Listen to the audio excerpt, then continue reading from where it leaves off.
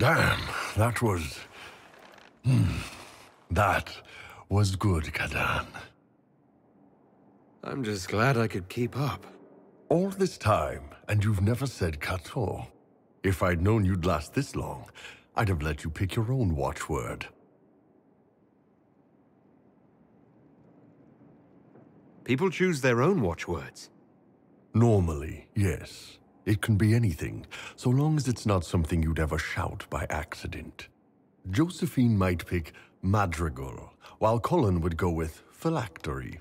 As for Cassandra, it'd probably be something soft, like silk or satin. You're sure about that? Hey, Ben Hasrath, remember? I've got everyone pegged. What about Varric? Wait, don't tell me. Bianca. No, it would have to be something he wouldn't shout during sex. Maybe Paragon or Tig. Here's a tough one. Cole. You know, he stumped me. I actually asked him. He thought really hard about it, then finally said his watchword was stop.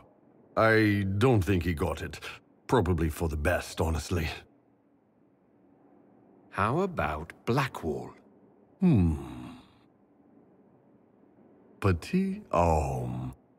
Get deep enough under that armor. There's a man who lived the good life once.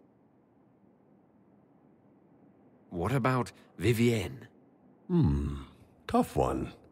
I'm going with Periwinkle. She looks like a periwinkle kind of lady. What about Sarah? Well, it wouldn't be shite or you'd never even get started. Honestly, though, Sarah's not the kind who lets you tie her down. If you want to make me use that watchword, you'll have to try harder. Good to know. I'm a better man for having met you, Kadan.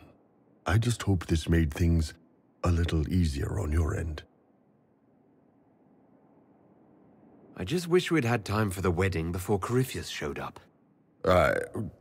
What? I assumed we were getting married.